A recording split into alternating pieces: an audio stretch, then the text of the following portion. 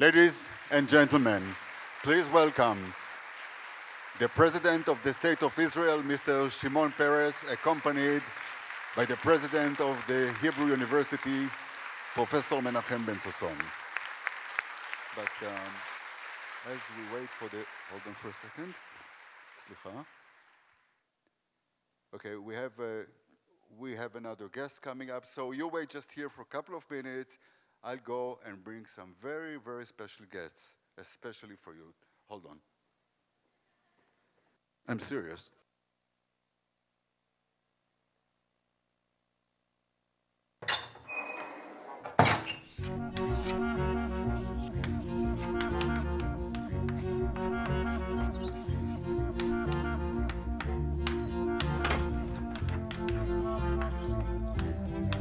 Okay, who's the genius who decided to play a joke on me in the middle of such an important...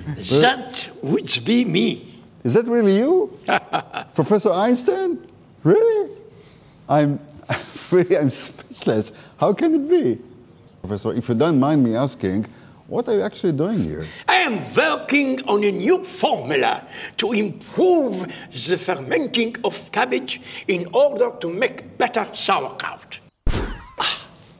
God, Himmel. Wrong again. Actually, Professor, I meant to ask what brings you here now as Israel hosts the opening of the 2012 Asian Science Camp at the Hebrew University. Curiosity, of course. What did you find when you got here? A young nation in the making, full of people teeming with life and enthusiasm, from the ancient capital of Jerusalem to the rebirth of Hebrew culture in the young coastal city of Tel Aviv. And the communities, the kibbutz communities in the Galilee. It was all very exciting. A true affirmation that the Jewish homeland representing the best of Jewish culture and values could be a reality for our people and an inspiration to the world.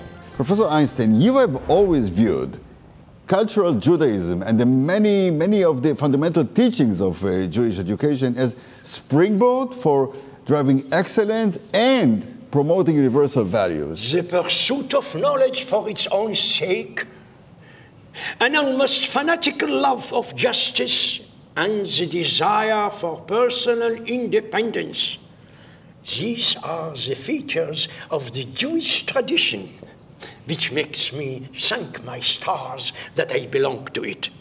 So you may be proud to hear that nearly 90 years following its establishment, the Hebrew University here in Jerusalem today is a thriving academic institution that is highly regarded all over the world, and it's only one example of the state of Israel's continuing dominance as one of the world's most innovative leaders in advancing cutting-edge science and technology in multiple fields.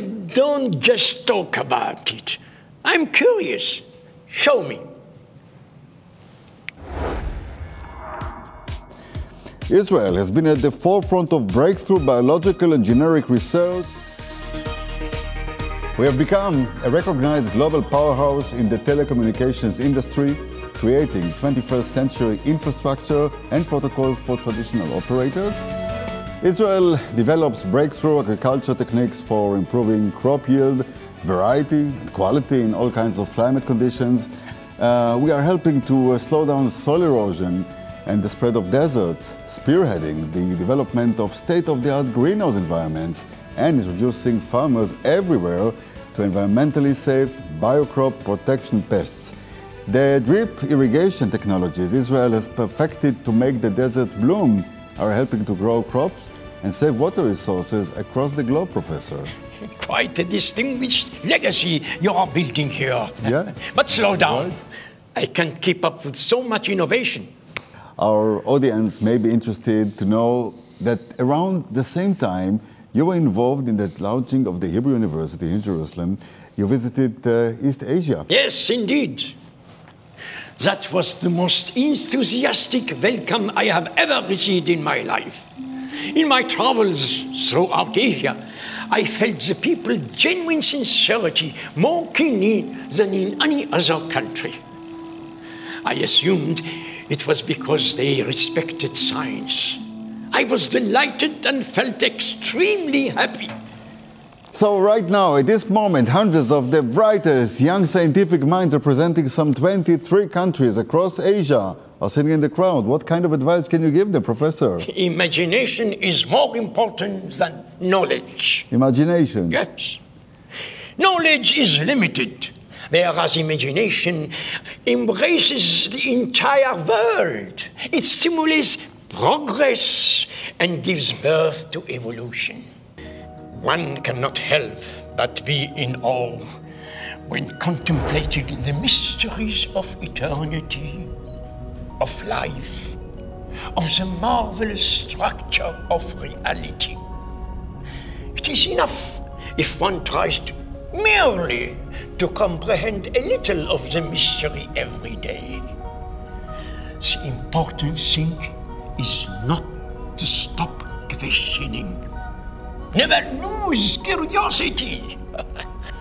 What's next on the program this evening? Well, would you do us the honor of introducing President Shimon Peres to our audience? Now that would be closing a loop in space and time.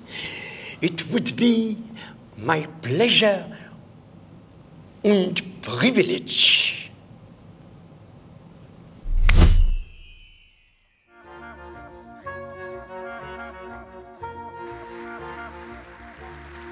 Ladies and gentlemen, Mr. President, let me present to you Professor Albert Einstein. Ladies and gentlemen, it is our honor and pleasure to call upon to the stage the President of the State of Israel, Mr. Shimon Peres.